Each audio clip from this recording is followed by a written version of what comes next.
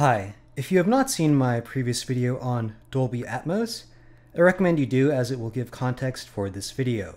In that video, I explained what I think is the biggest issue holding back Dolby Atmos. I even made a joke about object-based audio and used the term object-oriented audio in a comical way, and it seems that some people misinterpreted this into me thinking that object-based audio is bad or inherently flawed. It's quite the contrary, actually. I think object-based audio has many benefits. In this video, I'm going to explain why a Dolby Atmos mix can potentially sound better than the stereo mix.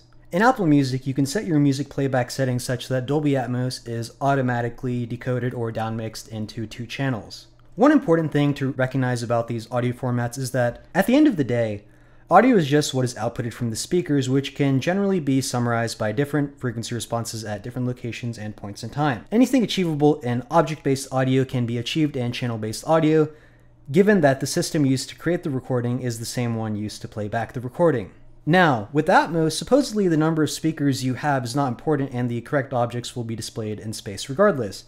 However, this is impossible outside of an object-based algorithm fine-tuned for each specific listening room or headphone for an individual, such as what would occur in a commercial Dolby Cinema. You can losslessly make an object-based audio recording a channel-based recording for that specific system by recording the output of the decoded channels and playing it back over the speakers. What this means is that there is no fundamental difference between channel-based audio and object-based audio once the information in the Dolby Atmos recording has been decoded. I was listening to a recent album released by Kepler and noticed that the Dolby Atmos recording sounds more realistic, the vocals sound more natural, there's much more dynamic range, you can hear swings and volume much more accurately, and listening to the stereo recording it sounded compressed and lifeless, and this is undoubtedly a benefit of high dynamic range music. What has unfortunately happened for stereo music is that it has become a common practice for mastering engineers to brickwall the music such that it is as loud as possible. The reasoning for this is that consumers perceive more loudness as better quality.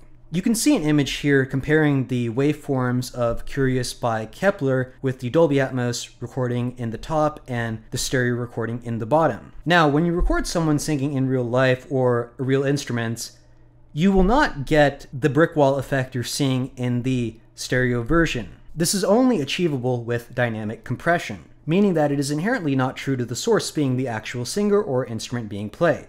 But again, at this stage in time, both of these recordings are stereo, so there doesn't actually need to be a difference. The good thing about Atmos is that if you submit a brick-walled recording such as the stereo one in the bottom, it will be rejected by Dolby. I'm sure you can successfully submit a brick-walled recording for Dolby Atmos, but the loudness would be much quieter than the stereo counterpart, so there would be no point to actually do this.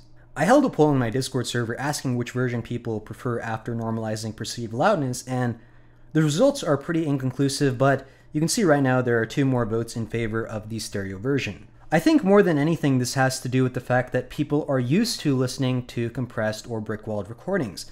But if you actually pay attention to the different recordings for this song in particular over a calibrated system, you will notice that the Dolby Atmos recording sounds more true to life. The vocals sound like the singer is actually there. With the stereo one, the fluctuations in volume are not realistic, it's just constant throughout, essentially. Dolby Atmos, on the other hand, does require superior listening conditions and equipment than stereo music. The reason for this is that the dynamic swings are higher, meaning that more power is going to be required for peaks, and a higher signal-to-noise ratio is required for accurate playback because the separation between sounds is greater with Atmos than with stereo recordings. In general, that is. I would like to reiterate that it is entirely possible to make a stereo recording that is extremely dynamic.